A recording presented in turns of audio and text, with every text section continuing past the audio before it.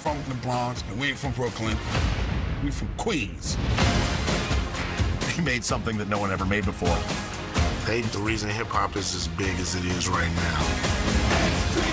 I did not know until the last second that I was about to go do something so big and so historic. Kings from Queens, the Run DMC Story is the new documentary following the rise of the legendary hip-hop group Run DMC. From their days on the streets of Hollis, Queens in New York City to superstardom, and of course their huge influence on pop culture. Bill Masterson is the film's executive producer. Good morning. Thanks for being with us.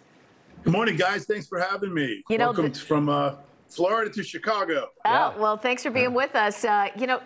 People have this iconic image of the Adidas suits and the whole look. How did it all morph into that, and how did it start?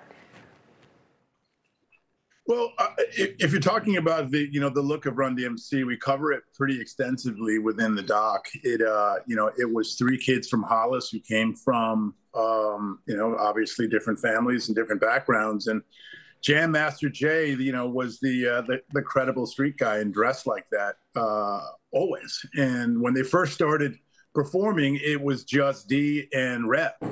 And when they brought Jam Master Jay on to be their DJ, when they started to get gigs and book gigs, Jay walked out one time with their music producer Larry, and DMC talks about it and says, "That's going to be our outfit." And it was really just a traditional look for b-boys and guys on the street. It wasn't really anything that they were trying to put on costumes. It was just, that's the way they dressed. So they came off they came out of the studio and went right to the stage, and that became their iconic look.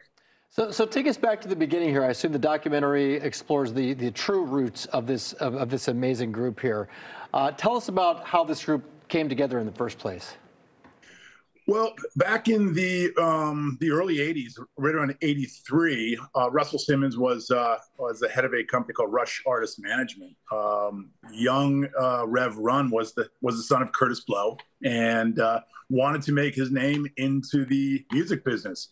Had developed a relationship with DMC from school and playing basketball, and they got together. And one day, Rev found out that he had a huge rhyme book. He also found out that he had tables. So they started practicing together, and I think fate took over. It was a serendipitous relationship. They started, tag teaming, they call it, where, one would finish the other one's sentence, and they just started writing together, and it became the start of what became one of the most influential hip-hop bands of all time. Yeah, you have a lot of sound bites from a lot of people influenced by them over the years. Talk about that crossover impact on MTV of the Walk This Way video. It was by some defined as their downfall, by others defined as the biggest moment that it brought two different genres of music together. Aerosmith was sort of on a tail end, and in the doc, the Beasties call out the fact that Run DMC might have saved Aerosmith's career because they made them more relevant, and at a time where I think general public, black and white, were trying to figure out what this new form of music was. This was just a really unique way that Rick Rubin, who was one of their producers, brought together, a hard breakbeat sound with this new sort of twist on what music was becoming. And of course, a tragic chapter, right? The loss of Jam Master Jay when he was gunned down in his studio, 2002 or 2003. Tell us how the documentary addresses that dark chapter. Yeah, I mean, with every, I think, rise, there's also a fall. With every accomplishment, there are the steps it takes to achieve that accomplishment. And I think that the unfortunate situation with Jay,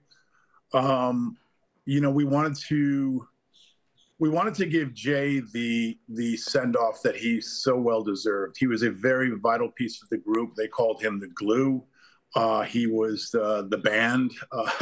And, there'd never been a body of work that represented the amazing things that Run DMC did. And so when we sort of sought out to cover the most important things of their career, unfortunately, this was a big part of, when they broke up. And so what we tried to do is attack it sort of head on, but it wasn't a gotcha piece. It wasn't a who killed Jam Master Jay. In fact, Jay's kids and his wife came on. His wife did the first interview that she's ever done to talk candidly about who he was. And I think in the doc, we did a really nice job of actually painting the picture of who Jay was. A lot of people knew Jam Master Jay from behind the turntables, but never knew who Jason Mizell was. And our goal was to actually give him the due and hat tip. And at the end of the doc, you'll see, you know, it was a true partnership of friendship that was really held together by Jay. And we wanted to really give him a proper nod to what he did for not just Run DMC, but for music overall. Well, it's called Kings from Queens, the Run DMC story. It's streaming now on Peacock.